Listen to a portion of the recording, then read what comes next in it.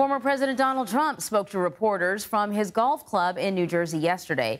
He was expected to speak about the economy, but he spent much of the time attacking Harris over immigration and energy policies. He also claimed that he is, quote, entitled to personal attacks against Harris. CBS News campaign reporter Taurean Small joining me now to talk a little bit more about what he had to say. So, Taurean, Trump continues to level attacks against Biden and Harris's economic and immigration policies. I presume that he believes that these are probably the weakest areas for the Biden administration.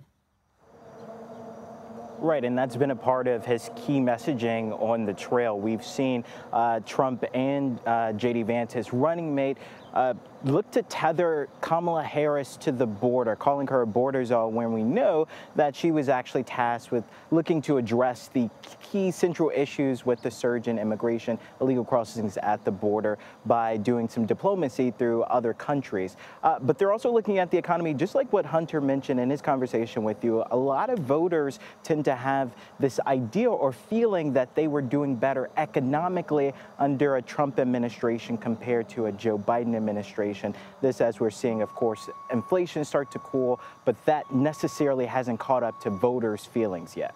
Now, since the attempted assassination of President Trump, the Secret Service, or former President Trump, the Secret Service has stopped him from doing outdoor events. Now we're hearing that he may be able to resume those rallies. What's going on? Yeah, this is according to two law enforcement officials to CBS. They said that the Secret Service is looking to develop this bulletproof glassing at the podium so Trump can resume. We don't necessarily have a timeline on when that could happen, but we know that that is in the works. This also, as the Department of Homeland Security is looking to streamline and develop this communication channels between the Secret Service and federal and local law enforcement, so communication continue to go forward. This, of course, happens or comes after the July 13th assassination attempt on Donald Trump's life. Of course, he survived, but Donald Trump himself has expressed interest in going back to resuming these outdoor rallies. He, in a post at the end of that month, said that he wants to go back outside to prove that, you know, he is fit and he's up. He's not afraid of these assassination attempts, but of course, security and safety is the priority by his detail. Of course. Taurean, thank you.